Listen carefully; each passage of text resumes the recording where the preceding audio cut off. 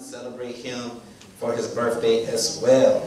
Amen. If you have your Bibles, I want you guys to turn to the book of Isaiah, chapter 58. The book of Isaiah, chapter 58.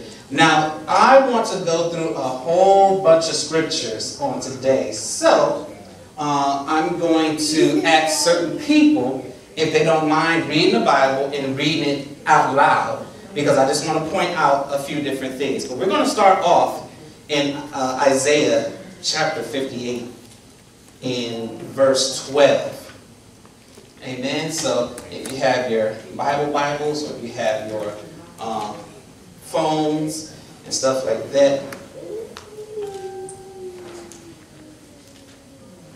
the Bible says here in Isaiah 58 verse 12, it says here that, and they shall be let me start over. And they that shall be of thee shall build the old waste places. They shall rise up the foundations of many generations, and thou shalt be called the repairers of the breach, the restorers of paths to dwell in. So I want to take my thoughts from the last section of the scripture where it says, thou shalt be called the repairers of the breach.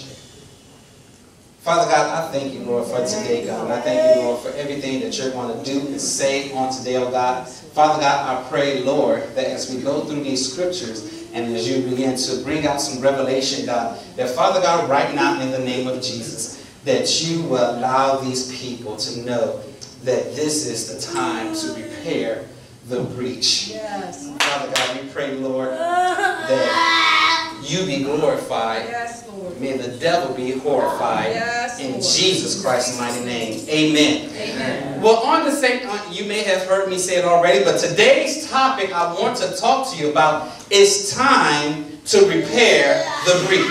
Amen. I want you guys to say that real loudly for me. It's time to repair the breach. It's time to repair the breach. And so as I was reading over this scripture just last night, I was thinking like, okay, God, what are you saying? It's time to repair the breach. What is a breach? A breach is like a separation. A breach is like if I was to punch a hole in the wall, and you will call it that, you'll say, he breached through the wall. Then also I started to think that, a lot of times when we have a contract, and you don't fulfill what you're supposed to do in that contract, that means you have breached the contract. That means that somebody didn't do what they were supposed to do. And so as I began to think about that, I thought about, hey, we have been in a breach of contract since Adam and Eve. Wow. So if you think about it, the reason why that God even created us, he said, let us create man in our image, in our likeness, so that we can have fellowship together. And so the reason why God created us was for the simple fact is that he wanted to fellowship with us. Amen. He wanted to talk to us. He wanted to have what the original scripture means, the original Greek word is called koinonia. He wanted to have fellowship with us. And so that as you look throughout the Bible, you will see where, it's proven right there, it said that before the fall, that God came to visit Adam and Eve in the cool of the day. Yes, yes. Which means that they actually walked with God. They actually saw God's face, face to face. The Bible tells us right now that no man can see God face to face and live. So how awesome is it to just think, wow, Adam and Eve literally looking on the face of God. Literally seeing his face, seeing that, wow, I'm created in the Master's image. Jesus. So, in the Garden of Eden, so when Adam and Eve was in the Garden of Eden, what did they have? Just a few things that I just thought about really quick. They had safety. They had security. Yes. They had food and they had fellowship. All right. Yes. God said, this is my binding contract with me, that you can eat of every fruit of the garden except for the tree of the knowledge of good and evil. Once you eat that, then you will fall. You will die.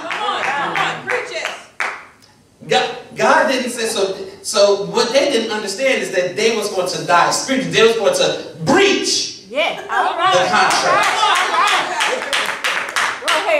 They were going to breach the contract. Yes. They didn't understand that they was in a covenant, that they would have a covenant, a contract. Said, listen, you don't have to do nothing in this garden but live. So God made us that we are actually a three-part being. We are a spirit man, we live in a body, and we possess a soul. Your soul is your mind, your will, your emotions. And so when the enemy presented, Adam and Eve with the fruits, when he presented them with the fruits, because God made us let's call them free agents. That's what I'm trying to say. He made us free agents, which means that we have the choice to choose certain things. We're not robots. Right. We're not like angels. If the angels, if they fall, they fall. There is no redemption. But if we fall, there's redemption. Amen. Thank God. Take your time. And so the breach of contract is a legal cause of action and a type of a civil wrong in which a binding agreement or bargain for exchange is not honored by one or more of the parties to the contract by not performing or interfering or interfacing with the other party's performance. So what Adam and Eve, they did was, now I'm not going to be able to get through all of this today, but when they breached the contract, one of the things that happened is that when they fell, first of all, they damaged salvation. Come on. Salvation actually means that when we get saved, we accept God in our life. That is salvation. That means that God has come on the inside of us. He has changed and transformed us and renewed our hearts and mind. We accept Him. We're going to get a little bit into that in just a little bit later. But salvation, the word actual salvation actually means that He continues to save over and over and over and over again. Come on, make it plain. So, that's what salvation is. So, a lot of times the reason why you may hear preachers say, hey, listen, yes, you have grace and you have mercy. Thank God for grace and mercy. Thank God that we're not living back in Moses' and them days and with the laws and everything else, because the earth might swallow you up. Anything may happen. But we live under grace and mercy, which means that we are continually, even right now, being saved. Continually being saved. Continually being saved. Thank you, Lord. So we're living out now in a world that is lost and dying, and people don't know or understand the importance of salvation. They're just living their life, just going about their day. They don't understand that God actually wants to save them. He wants to continue to save them. Although, we may not never be perfect, but we can continue to work towards perfection. And so salvation continues to come about because once you fall, Brother Rodney, you can ask God for repentance and God will save you all over again. Thank you, Lord. So I remember when I was in Bible college, and I remember when 9/11 happened. And so when 9/11 happened, one of our professors, Elder Canfield, he began to talk about a vision that Dr. Lester Summerall had. And within his vision, he said there were people that was just running along that every day, just running. And the only thing you saw was just a line of people that were running. But when you saw the front of the line, they were trying to stop and back up. And the reason why they kept stopping and trying to back up is because they saw they was going off a cliff. And they was going off a cliff, and there was fires of hell that was coming up from out of the ground. And so when they was trying to stop and was trying to back up, they couldn't stop and back up because more people was behind them, pushing them forward and pushing them into hell. Jesus. So when he gave that illustration, I mean, I'm literally seeing this, as you probably, if you have an imagination like me, you see this happening like, yo, there's so many people just running on their day. And then they get to that, whoa, oh, I can't stop, and just go over the edge. Wow. So when 9/11 happened, he had just finished telling that story in that vision. And then we turn on the TV and watching people fall from buildings. The only thing I could think was, wow, people are falling into hell. No lives to be saved. God, what must I do to be saved? I don't know if these people are saved or not. Have anybody ever offered them salvation? Jesus, come on. But they're falling into hell. Jesus. Wow. And so we have to be those repairers of the breach to make sure that those people, if they fall, that they're not going to hell, but they're going to heaven, and they have an eternal life, and they have it more abundantly. Come on, Pastor. I need somebody to read for me John 10, please. I need somebody else, so I need John chapter 10. I need someone else, maybe Minister Nancy, to read John 14:6. So y'all can just get those scriptures ready.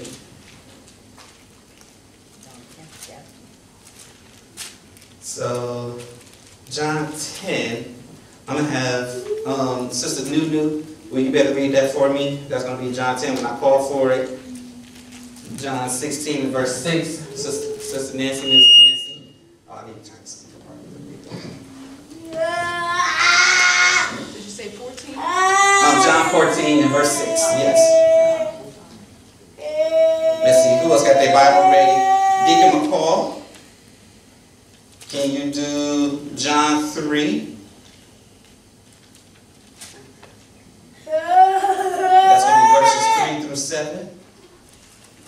You don't have a Bible, that's fine. You have one? Okay, here we go. Have you do John 3, 14 through 16. Daughter, you have your Bible? Or your phone? You do? Can you read out loud for me Romans 10, 9. That's going to be 9, 1 through 15. So as long as you guys got your chapters, I'll give you your verses before I get to there.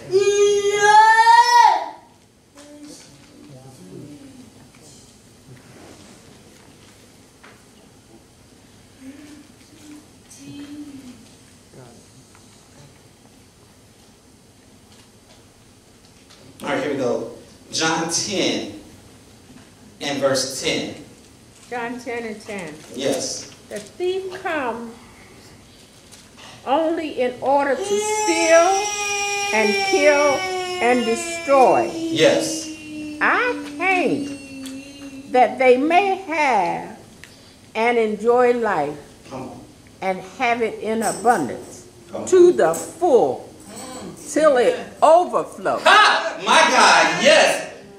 They have, so it's full until it overflows. A thief comes only in order to steal. You was reading from the Amplified version, because I have that here. A thief comes only in order to steal and kill and destroy. and come that they may have and enjoy life. God came, again, for salvation. Because he didn't come to, because a lot of people, well, the demons thought they was coming to destroy the world. He said, no. He said, I came that people will learn to accept him, as Lord and Savior. You know, one of the reasons why a lot of religions believe that Jesus lived. You know what the problem is? They don't believe he's the Messiah. They don't believe he's the Christ. Oh, he was a good guy. He was a great human being. Matter of fact, they'll put him in the category as a great prophet. But they don't believe that he was the Messiah. They don't believe that he came to save us from sin, from the contract that was broken thousands and thousands of years ago. And Jesus said, I came, and I like the version she said, to have abundance, to be full until overflowing. Overflowing. A lot of times if you pour water in a glass and it begins to overflow, you will call it a mess. But God calls that overflow. My God. It says here in the Message version of the Bible, it says Jesus told this simple story, but they had no idea what he was talking about. So he tried again. I'll be explicit then. I am the gate of the sheep. All those others are up to no good. Sheep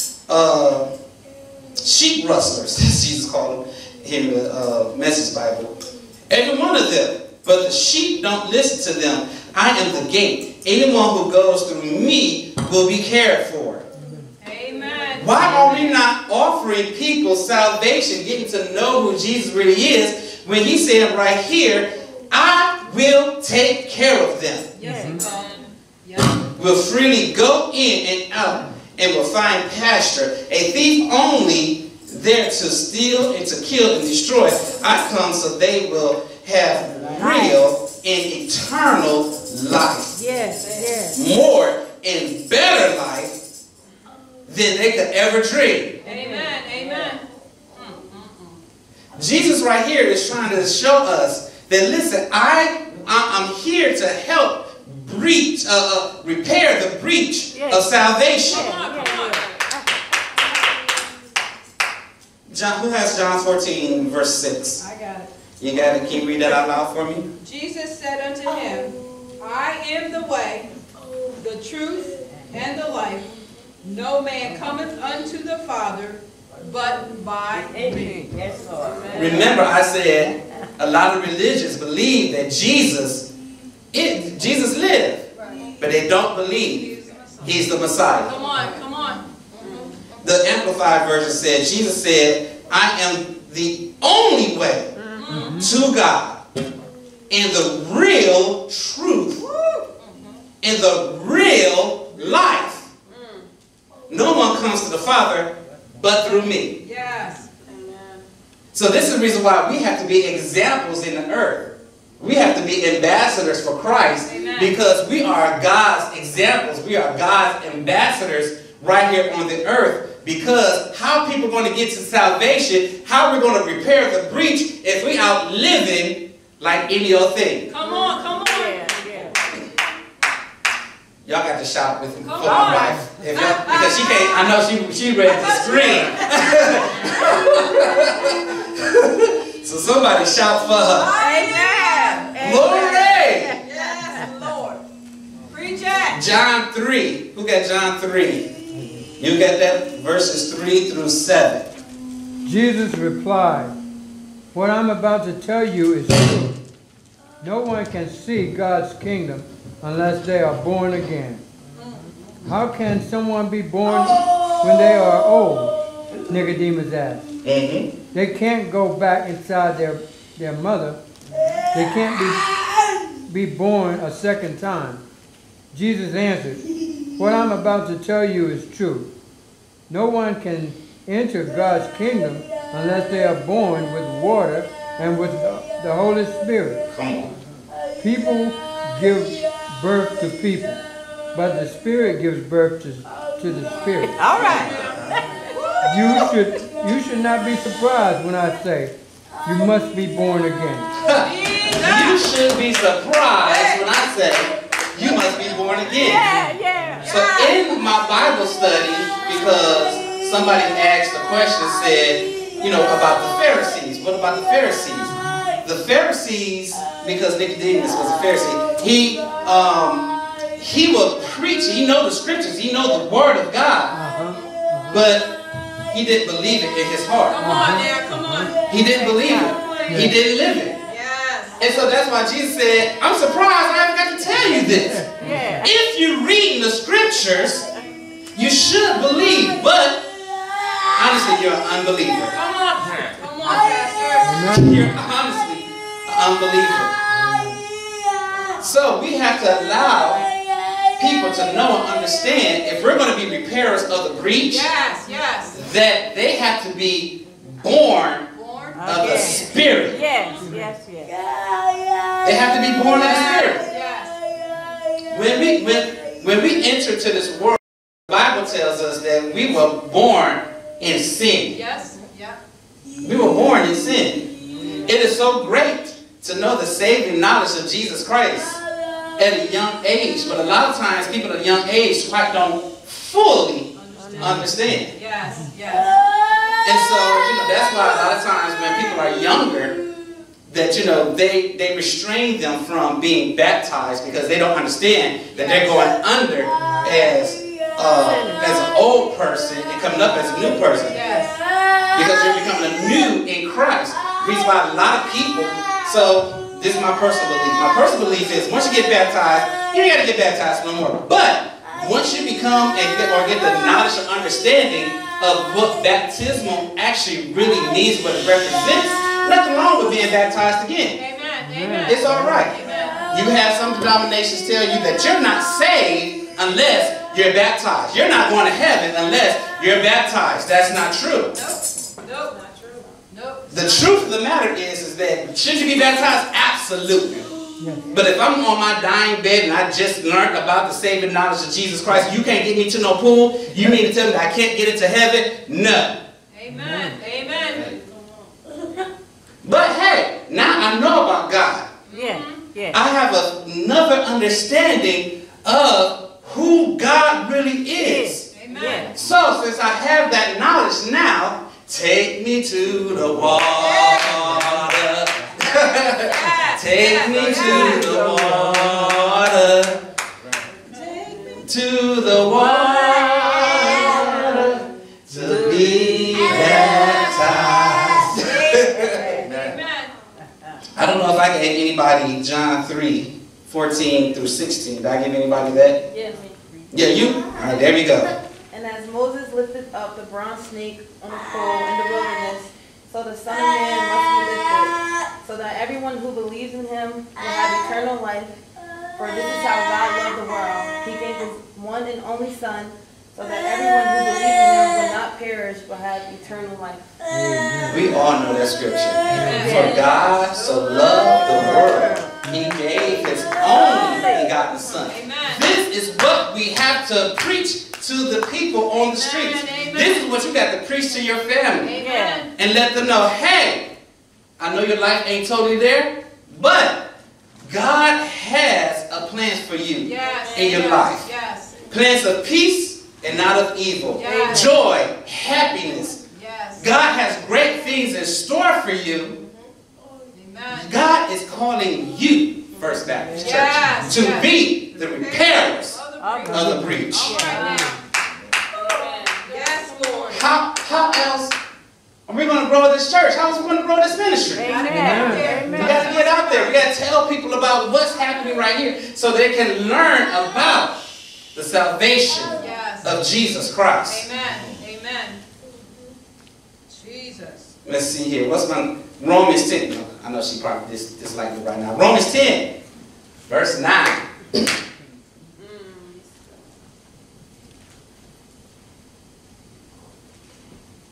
Ain't going to read 9 through 15. I know she said, I said she gonna dislike me. Do you want a microphone? Because y'all know that she talks real soft. Yeah. Huh? Yes. Oh. There you go. You got it?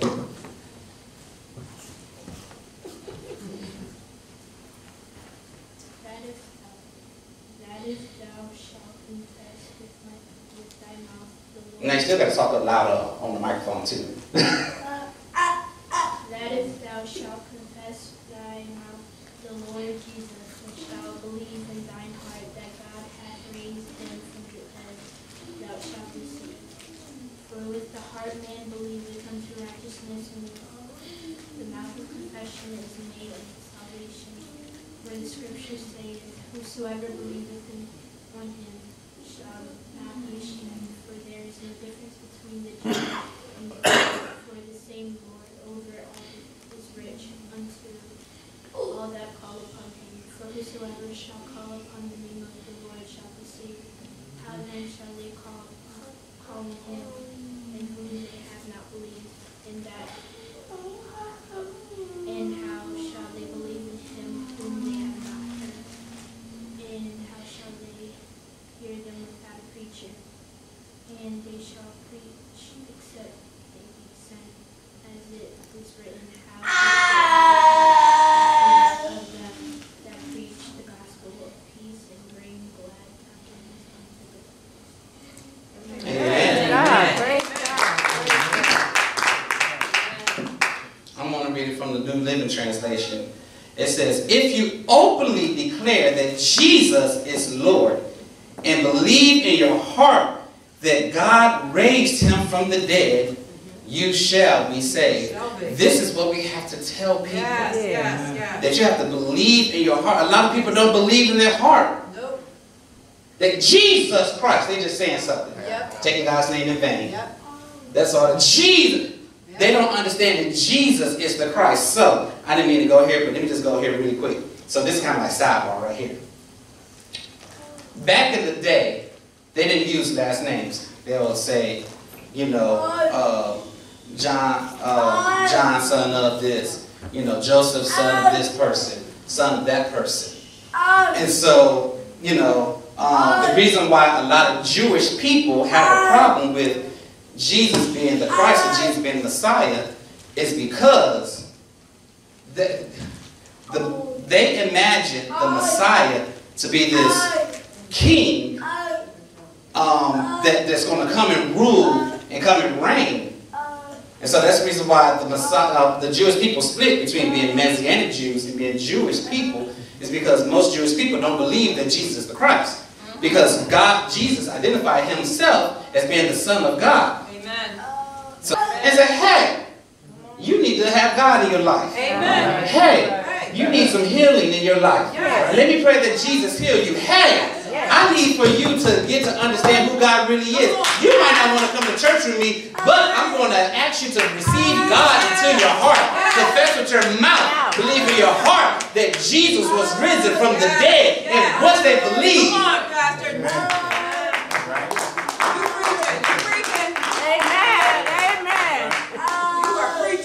how can they hear about him unless someone tells them? How will anyone go and tell them unless without being sent? That is why Scripture says, how beautiful are the feet of the messengers who bring good news. So faith comes by hearing. That is hearing the good news about Jesus Christ. This is the reason why you guys need to share your testimony. This is the reason why you guys have to be able to say, God has been good to me. He's made a way out of no way. He's the lily of the valley. He's the bright and morning star. He is my rock, my salvation. Whom shall I fear? The Lord is the strength of my life. And whom shall I be afraid? When the wicked and the enemies of the foe came upon me to eat of my flesh, they stumbled and fell. Though a host shall encamp against me, my heart shall not fear. Why my heart not want to fear? Because I have Jesus Christ in my life. not giving you the spirit of fear, but of power and of love and of a sound mind. It's time for us to repair the breach. It is. There was a contract that was broken between heaven and humanity, and it's time for us to bridge it back together. All right. Yes, indeed. We have to be the repairers Of the breach. of the breach. Yes. We have to offer salvation. And I'm so glad that we're getting ready to go out into this community. Me too. At the end of this month. Yes. Because we're going to tell people about the salvation of Jesus Christ. We're going to allow them to know that God, if God can be for us, who can be against us? Ain't no devil in hell going to be able to stop us, be able to block us. We have salvation. We have Jesus. Though testing and trials, turmoil may come, but at the end of the day, I have salvation. I have the Lord who is the strength of my life. Hallelujah. Time for us to bridge the gap. Yes, it is. Right now, I'm going to ask the ladies to come forward because we're going to do communion. Because he said to do this in remembrance of him. Yes.